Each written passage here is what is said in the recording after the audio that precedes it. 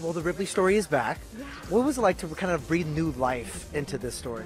Yeah, I mean, it was so incredible to take on, you know, a novel that people are so familiar with and characters that people are familiar with, and you know, in this format of it being a series, you get to spend a lot more time. Yeah. And I know that was, you know, really what attracted Steve Zalian to the project, is getting to, and the only way he wanted to do it was to be able to spend, you know, 8 hours with these characters. So it was a real deep dive into everyone. No pun intended, right? Yeah, exactly.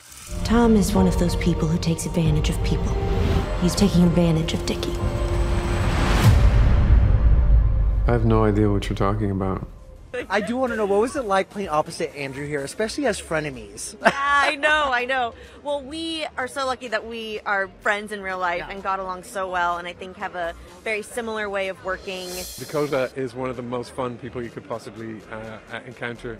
So we had a great time having slightly icy, thin-smiled scenes with each other. Yeah. I just couldn't have asked for a better person to get to work with, and he's very unlike his his character, thank goodness. He does gravitate towards the heavy, dark material, doesn't he? He's just such a brilliant actor. Yeah. There's nothing he can't do, so yeah, it was a real pleasure. Well, speaking of co-stars who are friends, this year marks 20 years since Man on Fire.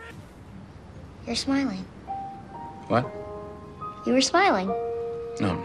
You were? No, I was not. You're not now, but you were. That means you have been friends with Denzel Washington for like 2/3 of your life. You know what I'm saying? Is there like a piece of advice or a pearl of Washington wisdom that you'll always hold on to from him? Oh, well, I'm lucky to know all of the Washington family, and his youngest daughter is one of my closest friends, so I get to be a part of their family and special occasions, which is such a wonderful thing. And you know, getting to work with Denzel again 20 years later was so special, and never expected that to happen, and it was such a thrill that it did, and I'm very lucky to know them all. A fun Hollywood full circle moment. I feel like exactly. What does this next season of life look like for you?